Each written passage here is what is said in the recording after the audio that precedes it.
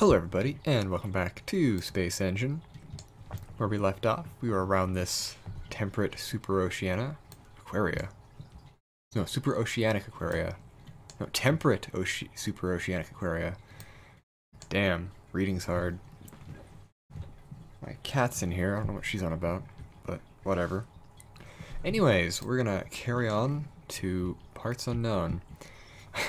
First off, we're gonna go to HD 140283.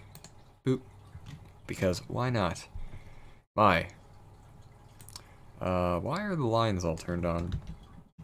That's exposure. Yeah. There's a way to turn this off, I don't remember how. But wait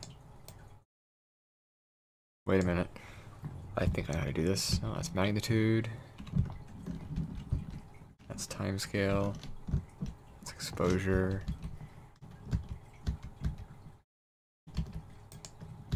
I'm very confused.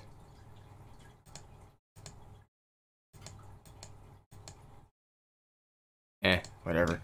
Anyways, yeah, so we have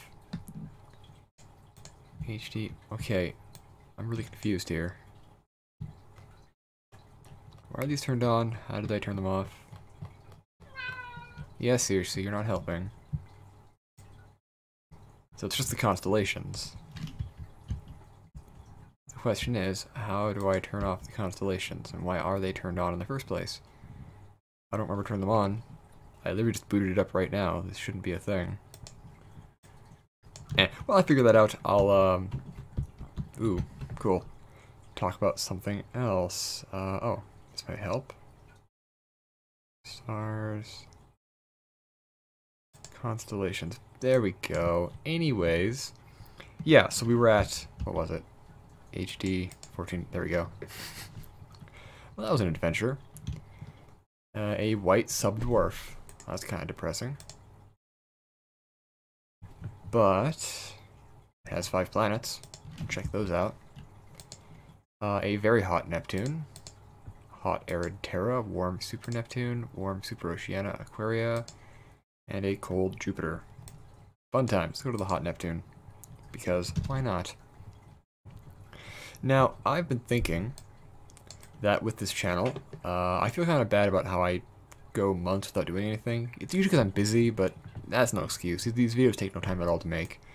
So I'm going to start doing it where at least once a month I release a video.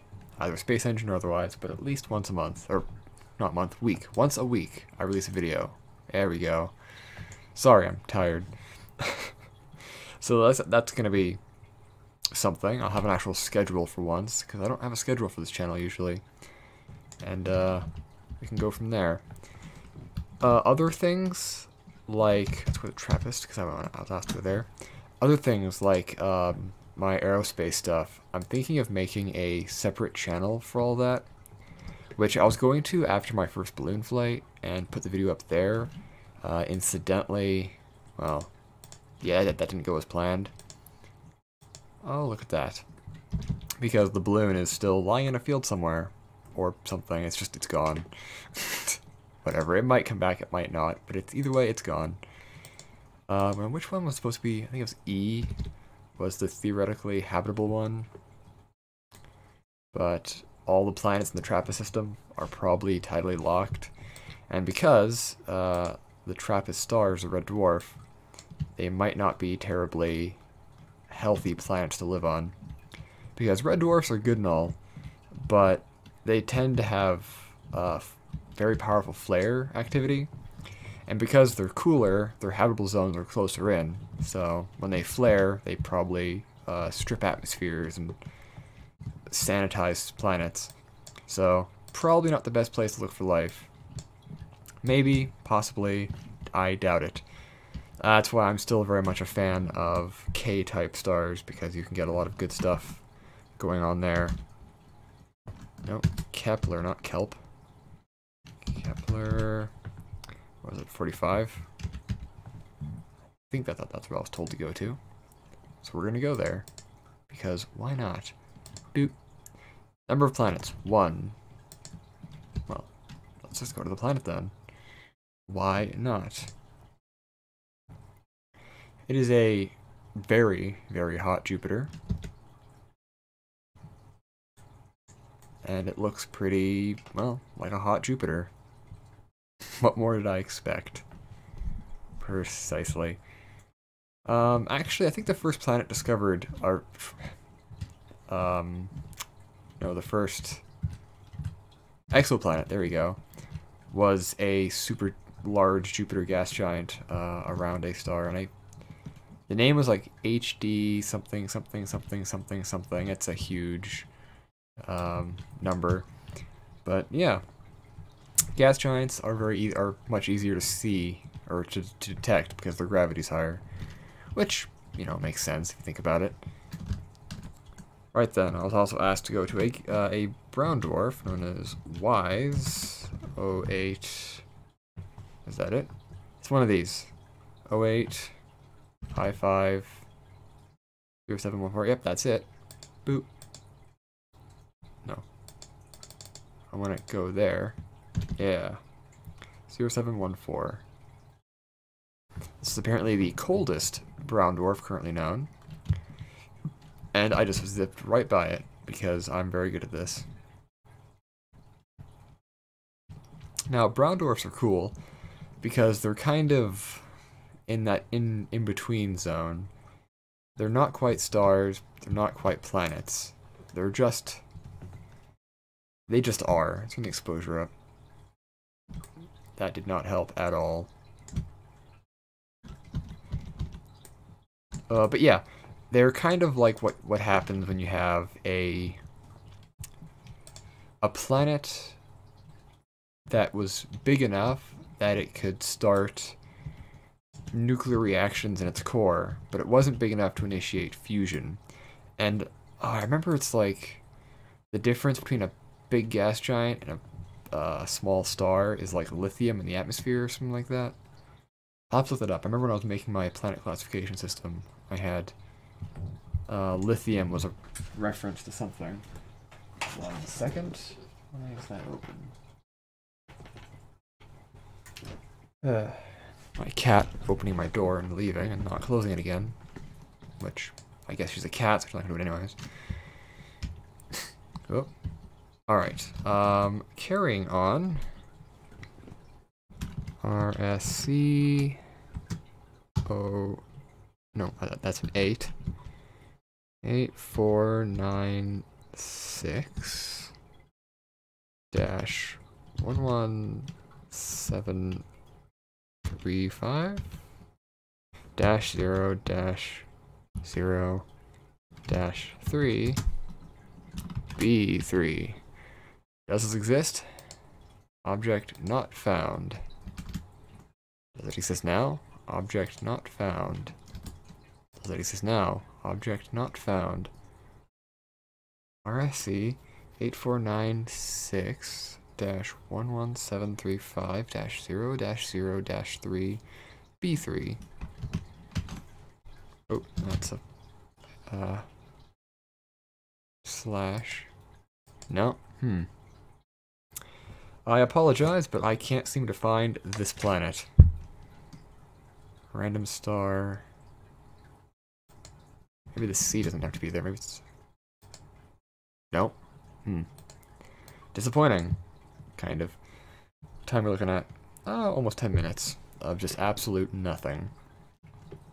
But yeah, what was I talking about beforehand? The channel? Yeah. So, I'm gonna do videos once a week. I'll try to do more fun stuff too, because why not? Screwing around in Gmod, more Space Engine, playing other things. I don't know. This isn't really a gaming channel. It's more just a channel.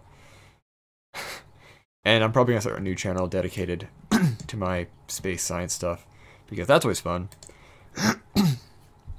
Although primarily right now I'm working on balloons, the suit, and rocket stuff.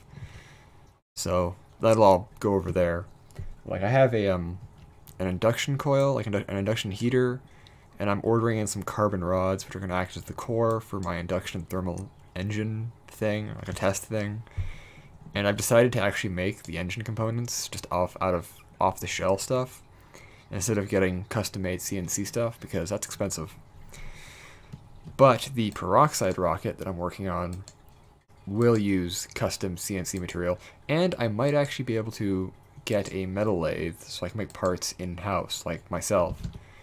Because I haven't used a metal lathe in a long-ass time, but I do know how to use one, and they're a great piece of kit, and they're not as expensive as I thought, which is nice.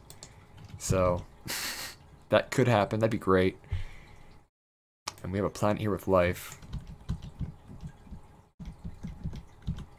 Kind of leave it like that. This is an interesting planet. Abiogenetic terrestrial, organic, unicellular. Doesn't seem to have water. Okay, what's the atmosphere looking like? Mostly carbon dioxide, nitrogen, oxygen, sulfur dioxide, argon, and carbon monoxide. Intriguing. Now let's check the physical characteristics. Water ice envelope does not have one. Tidal heating, gravity, Huh. Won't tell me the hydrosphere.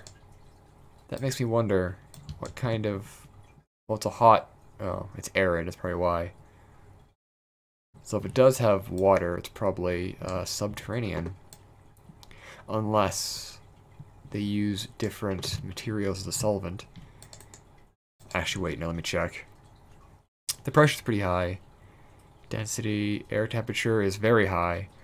So I'm going to assume that no, it's not going to use things like ammonia as the fluid. It probably has water under the surface. The surface is too hot for water to exist, but... Well, actually, the atmospheric pressure is 15 atmospheres.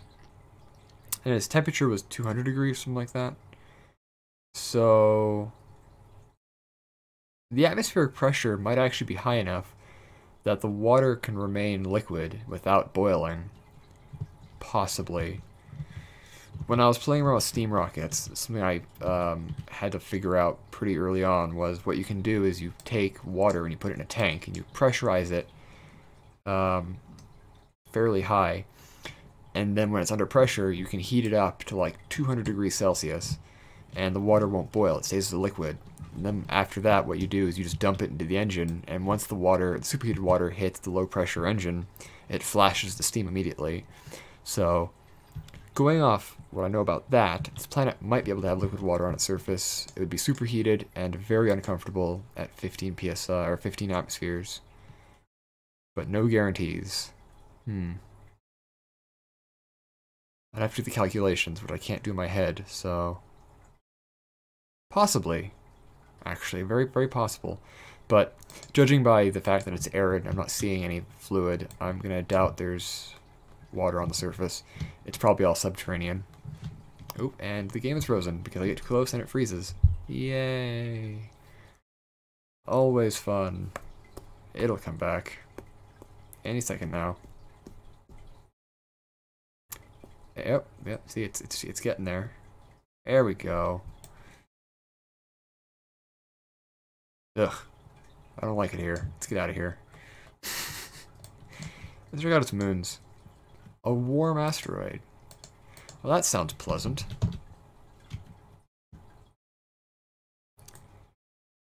Wow, I love the detail. That's gorgeous. It has two little moons. Moonlets. Moons. Oh.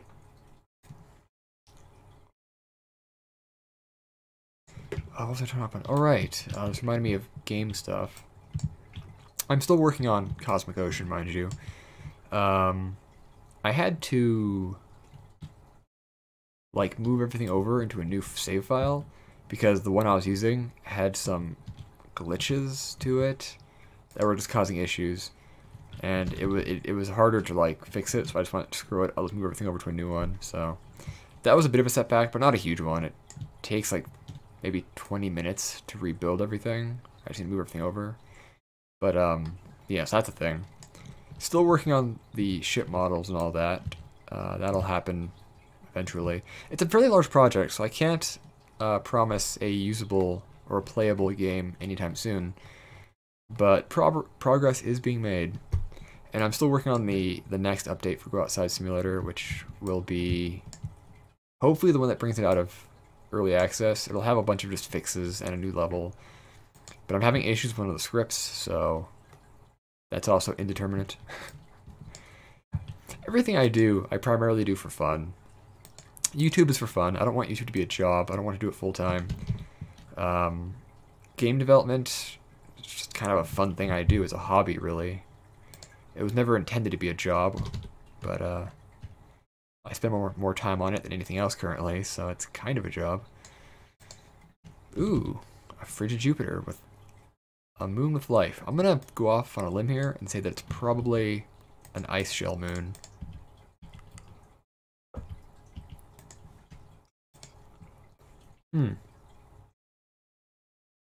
Maybe?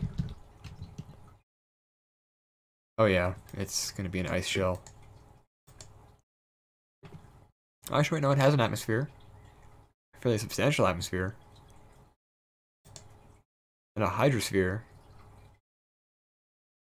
Composed of... That's pretty deep. The composition. Nitrogen, carbon dioxide, and argon. Wait, what? Nitrogen? So it isn't water. Well, it has water in the atmosphere.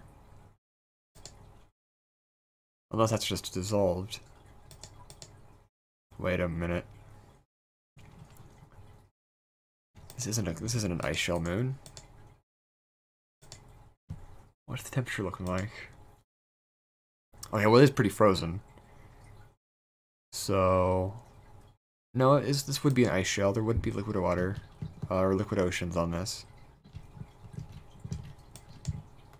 Well, there could be stuff underneath it. Oh yeah, this is more of a shell, but it has an atmosphere, which is interesting. I like that, but the liquid nitrogen? No, that can't be it. Unless this is an ocean. No, I don't think. No, it's just rock. Huh. Curious. But it didn't say subglacial. It says marine. Oh, it's exotic. Okay. You know, judging by the temperature, maybe it is. Yeah, maybe it is a liquid nitrogen ocean hydrosphere. But the question is, what exotic form of life would use liquid nitrogen as its universal solvent? I can't think of anything that would work with that, honestly. I know that, like, liquid hydrocarbons can work with carbon and possibly other things like silicon, maybe phosphorus, but liquid nitrogen as a universal solvent? Huh. That's curious. I wish it would tell me about the life. Like, exotic. What do you mean by exotic? What is its biochemistry? I'm intrigued by this. I guess I'll never know. Alternative biochemistries actually fascinate me. Like, I love the even things that are, like, they still rely on carbon, but they use like ammonia or hydrocarbons as their solvent. Kind of like the idea of methanogenic life on Titan that consumes hydrogen and produces methane, and lives in the methane lakes or uses ammonia underneath the ice crust as a solvent. And it's like, I love that idea. It's so cool. Or the idea of a life form completely alien to our own that uses silicone or a metalloid as its base for its genetic code.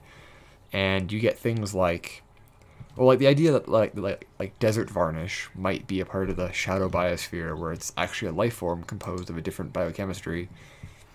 Or this, there was research done that, like in 2003, where if you suspend inorganic particles into plasma fields, they'll start to like self-arrange into helix structures that interact with each other and can replicate themselves, and over time more robust versions remain and the weaker ones fall apart. And this idea of plasma-based life, it's fascinating. Absolutely fascinating. That's 20 minutes. Ooh, we'll go here first. Boop. And we'll find out where our life-bearing location is. It appears to be here. Subglacial and an ice shell moon. Aha. I swear to God, ice shell moons probably have more life in the universe than any other body in the in the universe. I'm willing to bet money on that. But anyways, thank you all for watching. I hope you enjoyed. This video got off to a slow start. I apologize, but it was more just an informational video. But yeah. So yeah, every week I'll try to do a new video at a minimum. So a week or more, or one a week or more. Yeah. Thank you all for watching. I hope you enjoyed, and space.